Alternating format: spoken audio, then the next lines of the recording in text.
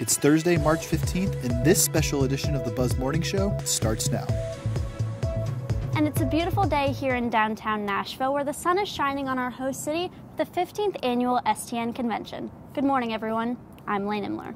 And I'm Thomas Hart. After an 8-hour bus ride all the way from South Carolina, we are excited to bring you the buzz from one of the scenic spots of Music City, USA. The pedestrian bridge spans the Cumberland River and connects the suburbs of East Nashville to the heart of the city. And let me tell you, this place is hopping, even though it's 10 a.m. on a random Thursday morning. It's not so random at all. The first round of the NCAA tournament will be held here, and it has to contain all of us. Over 3,000 budding broadcast and filmmakers from all over the country, all for the Student Television Network convention. And let's not forget, we're basically in the birthplace of country music, where the iconic Music Row played an instrumental role in bringing together singers, songwriters, and musicians for over the past 70 years. Despite its identity to the Music City, Music Row is in a precarious position. The backbone of Nashville, Music Row, has hosted the best Nashville's culture has to offer. But despite the positive impact the area has had, developers are putting history in hazard. Edge Hill Cafe has seen everything from triumph to turmoil, but the threat to tear down RCA's Studio A was not something the residents took lightly. RCA had been there for the longest, and it was one of the biggest buildings over there. And so everyone rallied around and said, you know, this is something you just can't take down. So many people had great memories there. I mean, lots of great albums were cut there. So it's kind of a massive landmark.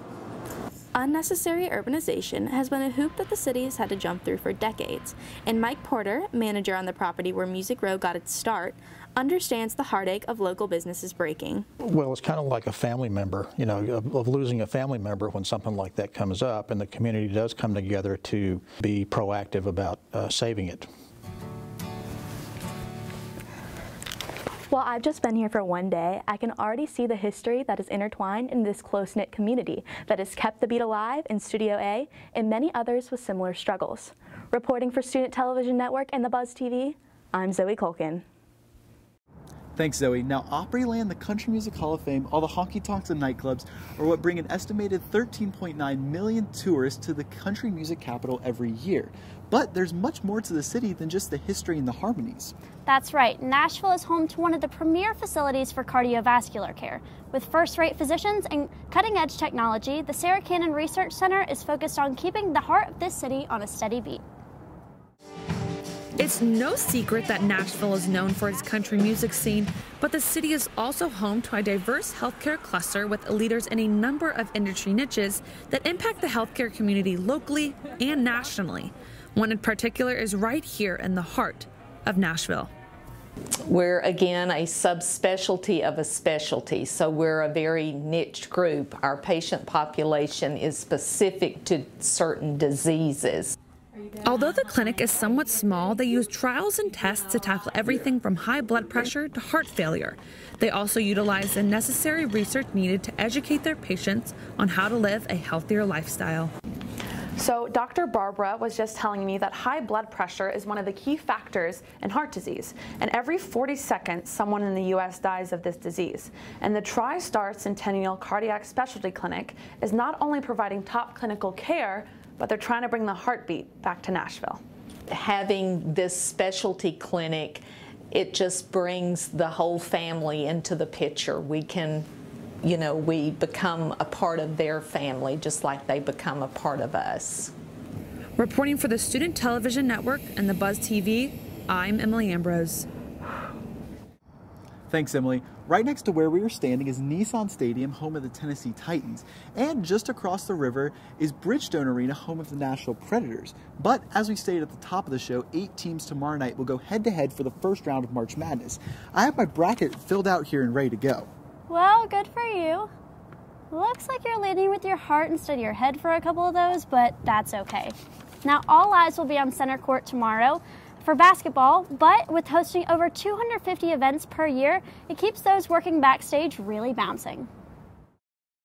The Bridgestone has hosted a plethora of events, from their popular Predator hockey games to the annual Country Music Awards. And even though thousands flock here to see everything from their favorite artists to a spectacular sporting event, it really is the people behind the scenes that keep this place on beat.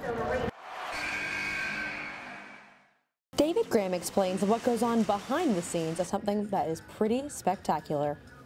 I oversee all technical operations, so my job is responsible for audio, lighting, visual, LED, and broadcast, or that could be a nationwide broadcast that goes out for the entire country and sometimes worldwide to see. Big League Productions create opportunities for aspiring storytellers to take the reins. Just all throughout college, I kind of knew that this is exactly what I wanted to do. I wanted to stay with sports and video. Once you do build trust with people by doing volunteer work and they know that you're serious about doing it, then that's when you can start doing bigger jobs, more projects, and they can start sending you places, I guess. Yeah. And here with STN, we're taking those first steps to the global stage. I'm Courtney Smith, reporting for the Student Television Network and The Buzz TV. Thanks, Courtney. It's really cool to have the Cincinnati players staying right in our hotel, especially since I have them cutting down the nets at the national championship game in San Antonio this year. But if there's one thing I love more than sports, it's gotta be food. Bottomless pit right here. But I've been known to be able to put away my own share of good Southern cooking, and one thing Nashville is known for is a good meat and three. Spicing up a solid meal with some great music is a must in Music City, and who better to check out a local favorite with than our very own Camden.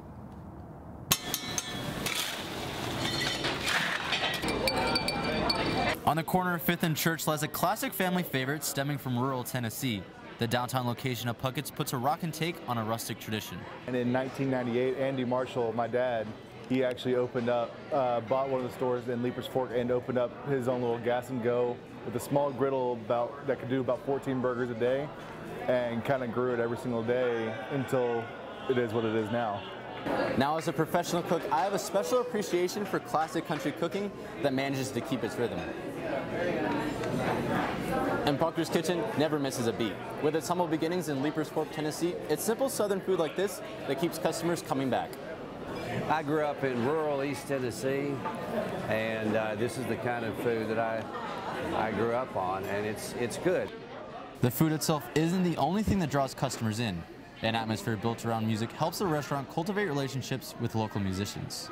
And we've built a great relationship with all these top songwriters and that lived out in Leapers Fork. Puckett's bonds with customers and songwriters represent what Nashville is all about. For Student Television Network and The Buzz TV, I'm Camden Miller.